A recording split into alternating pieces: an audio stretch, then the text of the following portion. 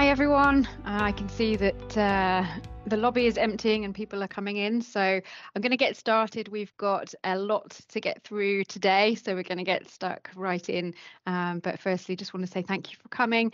Big warm welcome to you from the Cloud Essentials team.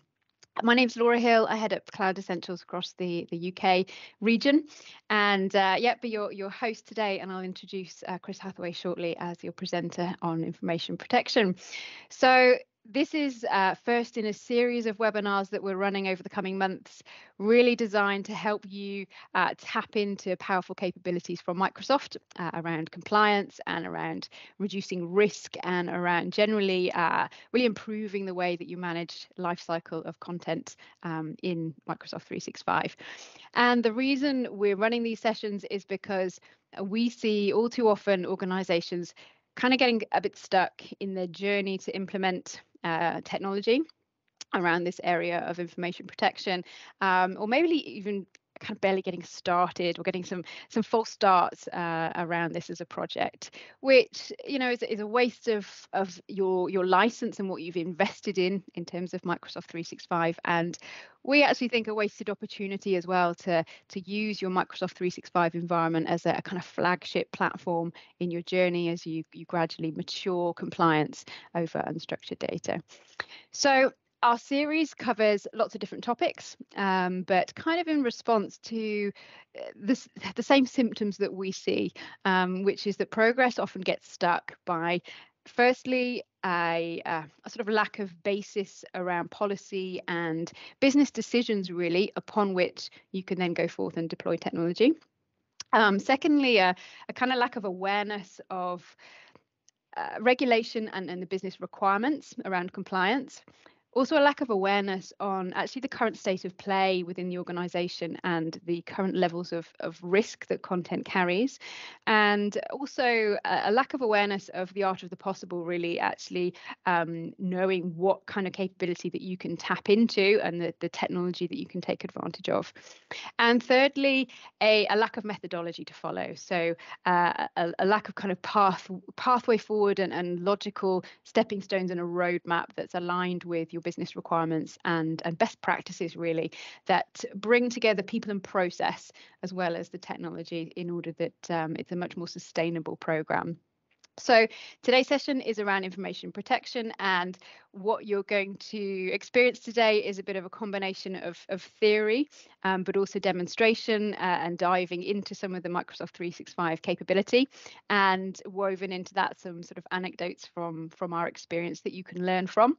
And the format that we're going to run with is muted and mics off for the delivery of the presentation for about 30 minutes or so. And then we're going to unmute and we're going to stop the recording and facilitate an open forum. So please bring your feedback, bring your challenges to the table, bring your questions. Please use the comments, the chat to bring any questions as we go through the content, because we will then surface those at the end of the session. And yeah, I really hope that you can stick around for that second half.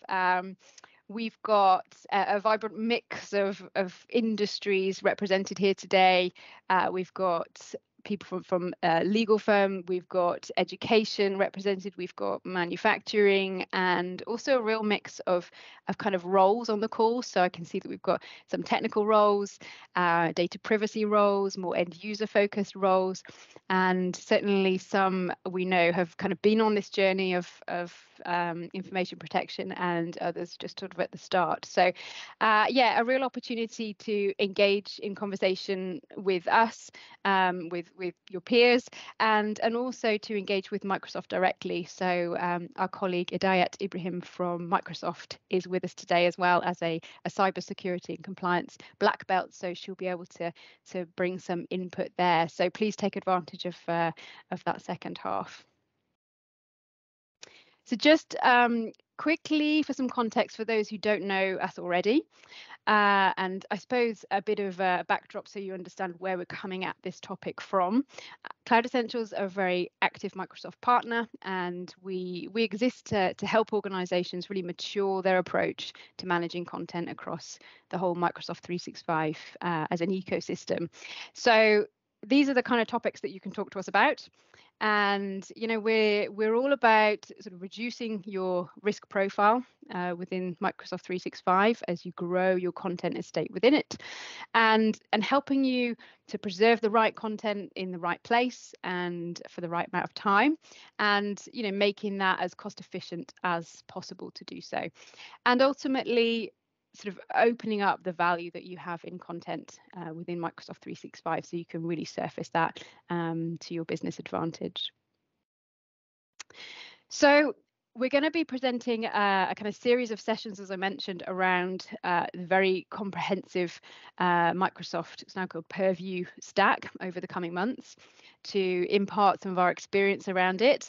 So I hope that you'll get value from this session, but also join us for future sessions and kind of dip in and out of the series, and also bring in your risk and content based counterparts, and your technology counterparts as well, to explore these areas with us. So coming up, we're going to have a session on insider risk as well. We're going to have a session on compliance manager, which I know is Chris's favorite, to look at the interface around compliance manager together and really join up between IT and more compliance roles. And then we're really excited to host one on e-discovery as well, with Adam Bown, who is a very experienced specialist in technology and forensics. So he's going to walk us through the Microsoft stack around search and discovery, and then talk us through sort of how to really integrate that with much further downstream processing and e-discovery, and integrate that with outside counsel as well. So look out for these sessions and resources from us. So before I hand over to Chris, I just wanted to say thank you for the input that you brought prior to this session. Those who filled in that questionnaire or who've contacted us, it's really helped us shape this to what I hope will impart a lot of value, and will be interesting kind of threads to pull on in that open forum session as well, towards the end. And yeah, the feedback on the challenges that you have around these areas, we found really interesting, and they certainly speak to the fact that getting this sort of as an initiative off the ground and sustaining labeling successfully is often more of a people process problem than sometimes a technology one, which is certainly our experience. So that message kind of resonated with our team. But yeah, really interesting to see the themes coming out here, which is knowing where the content even is, reliance on people and aligning departments around the process. There were themes there on building the business case around this, so to secure funding and get buy-in from a senior level, but also once maybe got labeling technology in, the interaction that technology has with the rest of the environment, plus tackling the rest of the environment as well outside of Microsoft 365 around labeling. And certainly one interesting one came up around this sort of shift in mindset. Once you've got that taxonomy in place and you're using labeling, baking that in to the design of any new applications and process as you move forward over time. So I'm going to hand over to Chris Hathaway, who's your presenter today. So you're going to benefit from his experience and his career around content management and compliance, and certainly being very hands-on with the Microsoft feature set. And then I'll join you towards the end, where we can facilitate this open forum and touch on some of these themes, as well as any questions that you fire at us as we go through the session. Chris. Great. Thank you very much. And yes, welcome to everybody who's joined. Hopefully we'll get through the bulk of those questions in particular, and I'll try and focus on some of those areas. But as Laura mentioned, we will have some time for those questions and answers at the end, and we do have some other specialists and technical specialists, so we should be able to answer most things. So I think to get started, to get their work done, people in your organization collaborate with others, both inside and outside the organization. This means that content no longer stays within a network or behind a firewall. It can roam everywhere, across devices, apps, and services, and that's just the norm in today. And when it does roam, you want to do so in a secure, protected way that meets your organization's business and compliance policies. Sensitivity labels from Microsoft Purview information protection let you classify and protect your organization's data while making sure that user productivity and the ability to collaborate isn't hindered in ever more mobile and regulated world, as you kind of balance those mobile and regulation sort of mobile requirements and regulation requirements against each other. So sensitivity labels in Microsoft 365 can help you take the right actions on the right content. With sensitivity labels, you can classify data across your organization and force that protection setting based on that classification.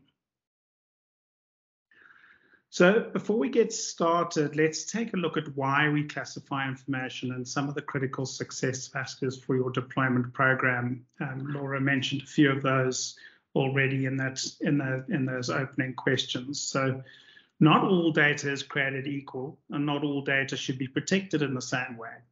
But there are three elements to a successful classification: the classification taxonomy or schema itself, the protections that are associated with the data, and how effectively organizations communicate its classification requirements through a change management process.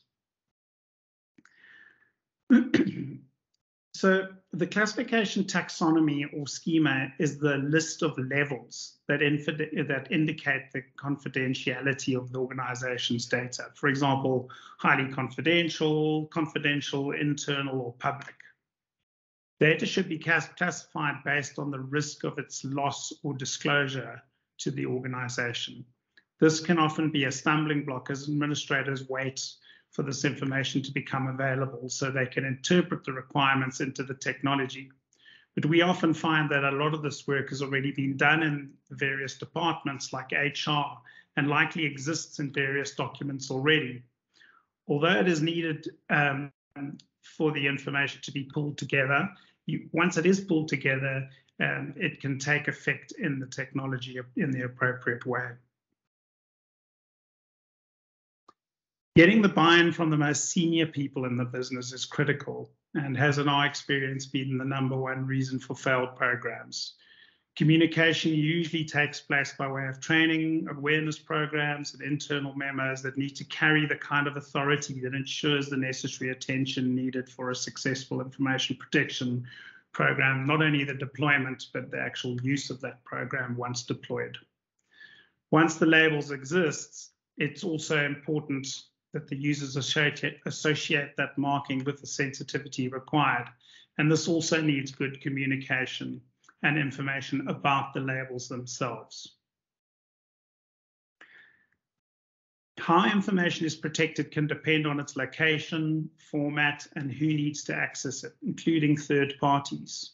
We can restrict access to specific users and groups through encryption, and some information may need to be kept for a certain period or may need to be deleted after a certain period, or, for example, declared as a record. Here you would use the MS Purview data lifecycle management features, which we won't have time to cover today, but is also a critical element and building block of information protection and ultimately future e-discovery. Having some insight into the kinds of information that is processed by each business unit and how this is tied to the business unit's objectives, functions, and processes is key to how the technology can be configured to protect the actual information, and needs to be done through consultation with each of those business units. Here is the workflow we'll follow today. We'll be covering the steps a data protection officer would follow to create, define, and then publish an information protection label and policy. This will provide end users with the labels in email and documents, while the M365 platform will provide the technical restrictions to meet the privacy requirements, so where the so-called rubber hits the road. We'll also see that Microsoft Purview provides 3 ways of identifying items so they can be classified: manually by the user, automated pattern recognition like sensitive information types, and the one that excites me the most, the machine learning. So we'll look at why it matters, what it does, where to find it, what it looks like, and how to monitor it. Ultimately being probably one of the most important steps. There's no point in deploying these things unless you're monitoring and taking advantage of the fact that they've been deployed and seeing that they're working effectively. As we mentioned, classifying data is essential to protecting it in accordance with the sensitivity and risk. Sensitivity labels within information protection are key to achieving this in a consistent and appropriate level of protection. Again, we do recommend that you define a classification taxonomy that is best suited to the specific data processed within your various departments in your organization before implementing sensitivity labels. Once the taxonomy is defined, sensitivity labels can be applied to the content, allowing you to define the specific protection settings that are applicable. Some of the options you have is to automatically include headers or footers or watermarks in those files to communicate to users the sensitivity level that the information has. You can also encrypt the content for highly confidential information and thereby determine the permissions that are available to both internal and external users wanting to access the content.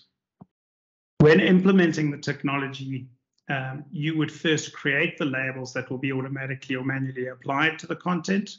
We also recommend a default label be selected to set that base level of protection to all data.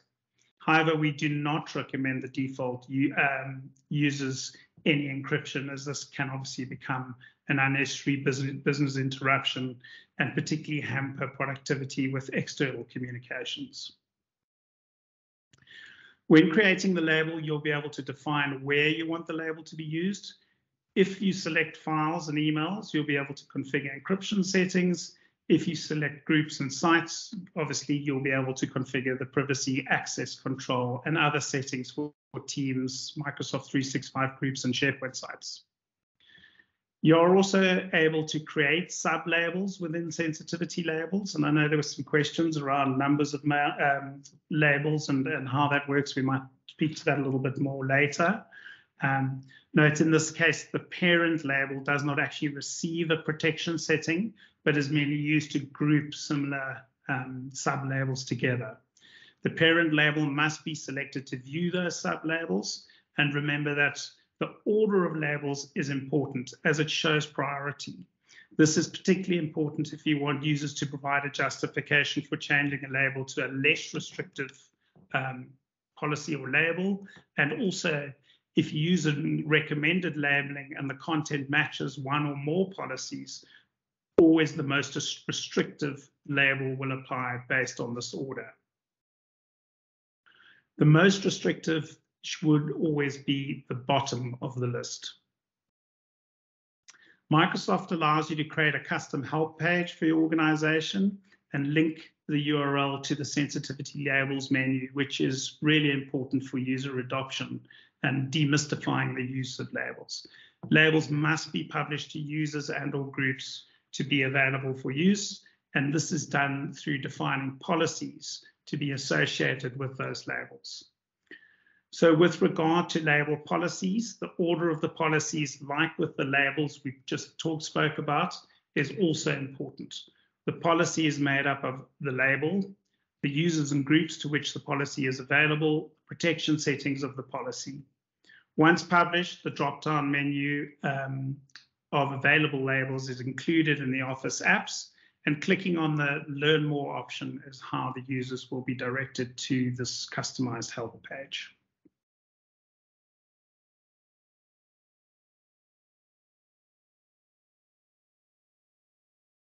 So we go into the Microsoft Purview Compliance Center, and this is the landing page for information protection, obviously by selecting the information protection submenu on the left.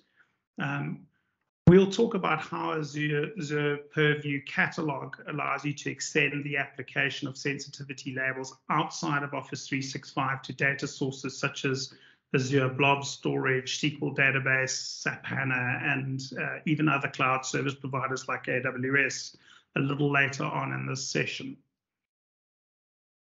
Sensitivity labels start with creating the label. You would then click you would then click on the label name, the display name, and description for users to provide more guidance when they view and ensuring the correct consistent labeling is used, and the description for administrators, which they will see when monitoring the label in the security or compliance centers in the dashboards. You would then need to define the scope, namely identify where you want the labels to be available. This can be in files and emails, as I mentioned, and you can also set sensitivity labels to apply to certain teams and Microsoft 365 groups and SharePoint sites. Note that to apply labels to teams, groups, and sites, you would need to first enable sensitivity support in Active Directory. If you're using Azure Purview Catalog to extend that labeling to non-Office 365 data sources, you would click this here, and this feature is, however, currently available in preview, and you would also need to turn that on. But we'll chat a little bit more about that later.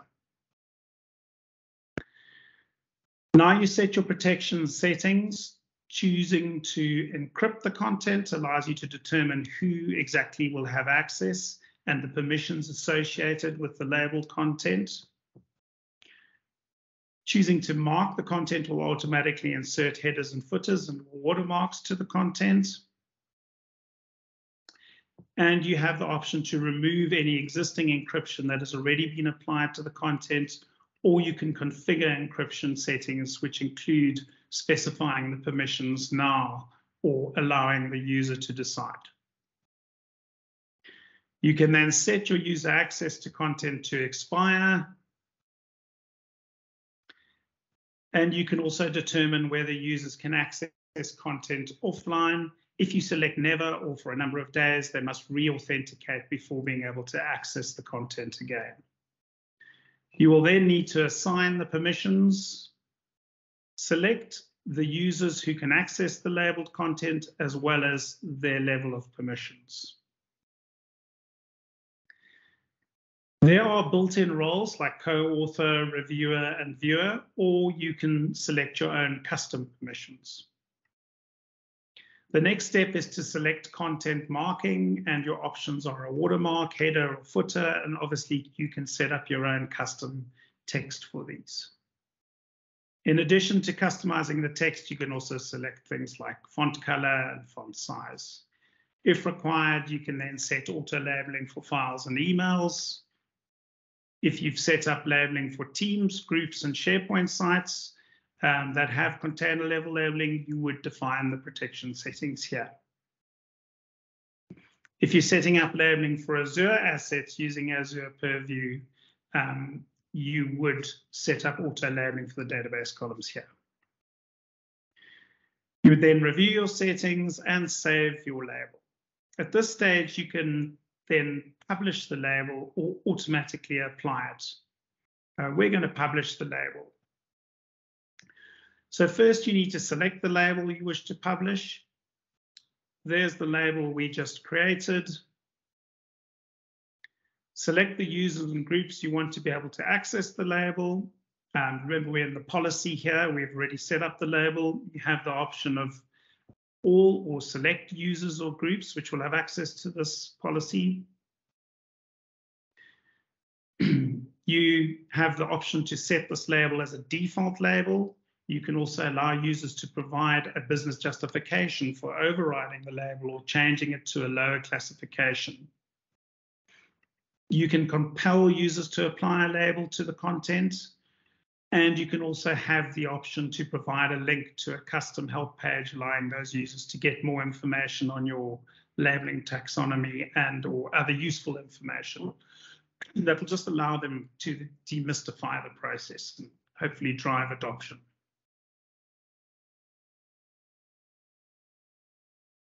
You then name your policy, and the last step is review your settings and save it. And your policy is created. So as I mentioned, It's really important to be able to monitor your policies once they're in place, your labels and policies.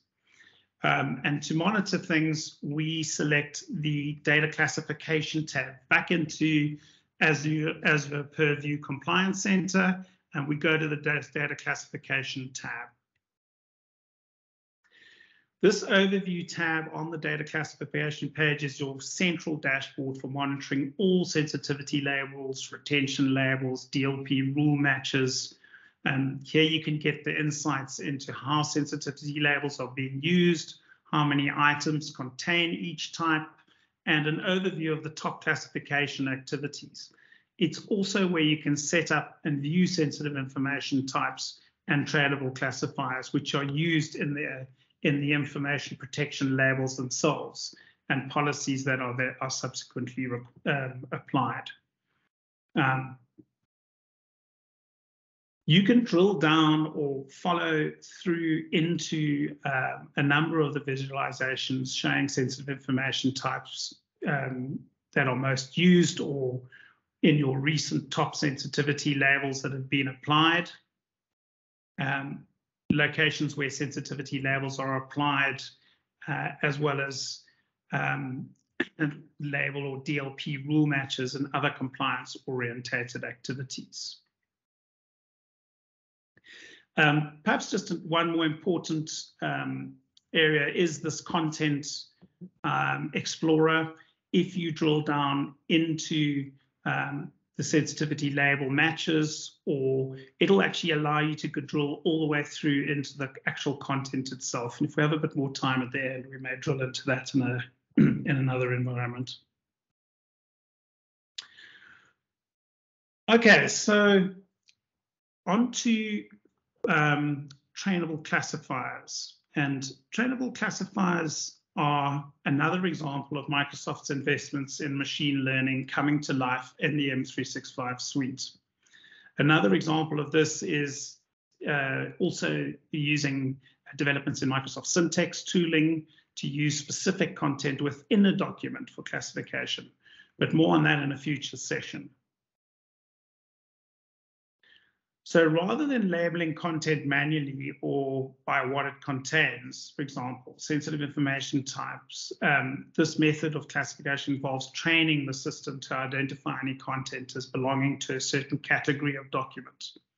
A classifier learns how to identify a type of content by looking at hundreds of examples of what you're interested in classifying. You start by feeding the system 50 to 500 examples that definitely fall within that category. You then test it, giving it a mix of both matching and non-matching examples. The classifier then makes the predictions as to whether these examples fall into the category you're building. You can then confirm its results, sorting out the true positives, true negatives, false positives, and false negatives to help increase the accuracy of its predictions. Once published, the classifier sorts through items in locations like SharePoint Online, Exchange, and OneDrive, and classifies the contents.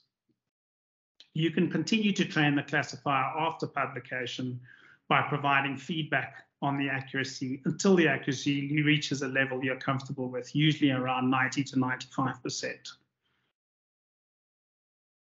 Classifiers can also be used as a condition for auto-labeling with sensitivity labels and retention label policies, which is really useful. Examples we've seen here and have had in the past include things like board minutes and board packs.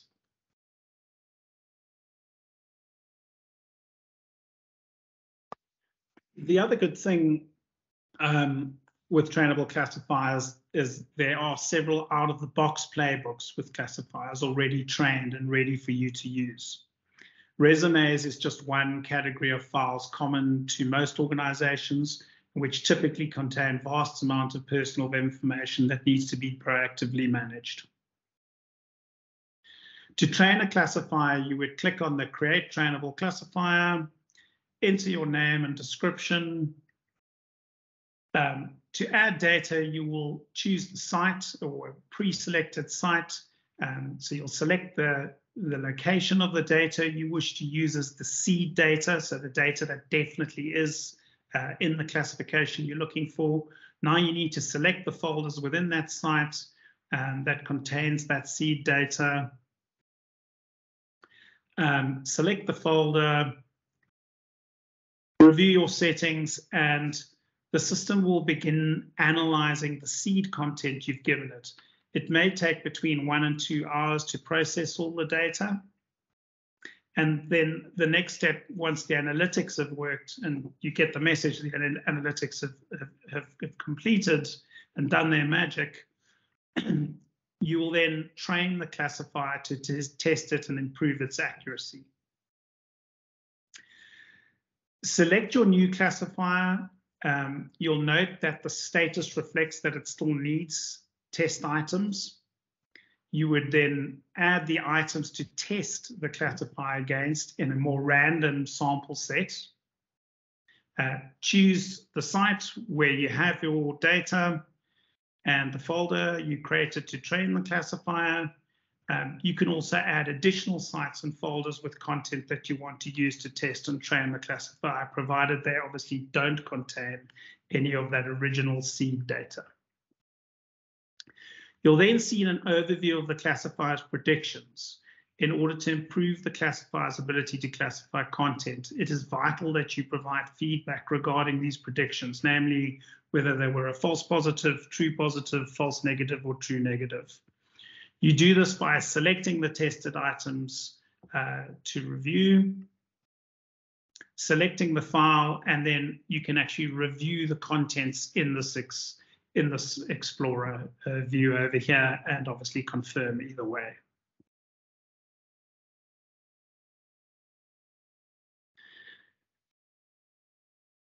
And that will tell you whether the classifier correctly matched the item, and then obviously select the relevant option, and then you need to repeat this for all the test items. The accuracy will only update every 30 files reviewed.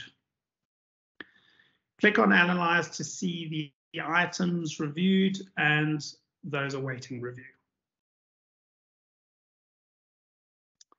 After reviewing 200 items, you get a recommendation to publish.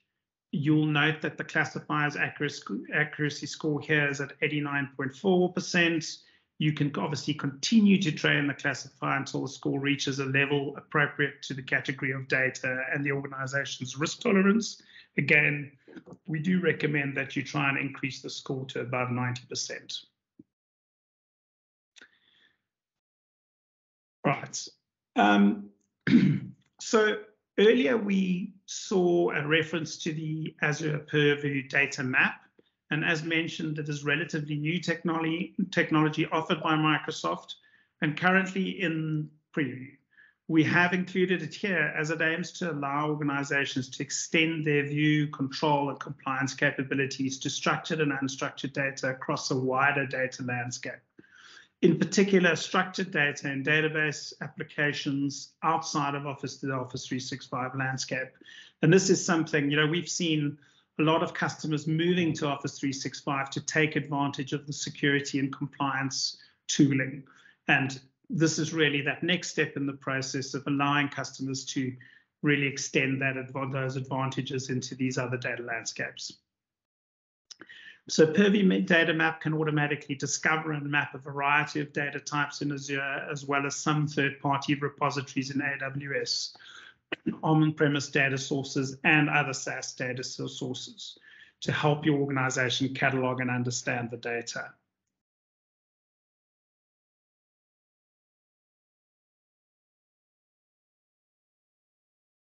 Map also allows organizations to track and understand the lineage of their data across their estate. For example, where it originated, where it moved, how it was transformed, and what data derived from it.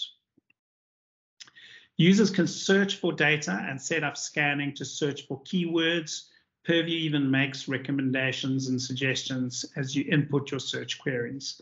Selecting a result shows the operating metadata, such as its author, creation date, etc.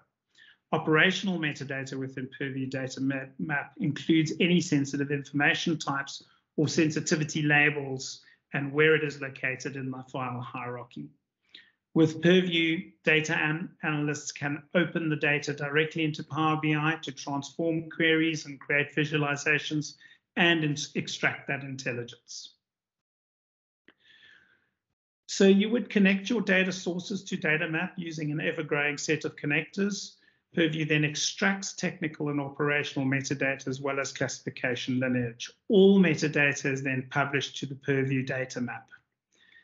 Currently, third-party data sources that Purview can connect to include, as we mentioned, Amazon S3, SAP HANA, and an ever-growing list as Microsoft continues its investment in the platform. As we saw in the Office 365 Compliance Center, it is possible to extend your sensitive data and information protection policies. However, this functionality, again, is currently in preview, but I suspect it'll be out of preview pretty soon.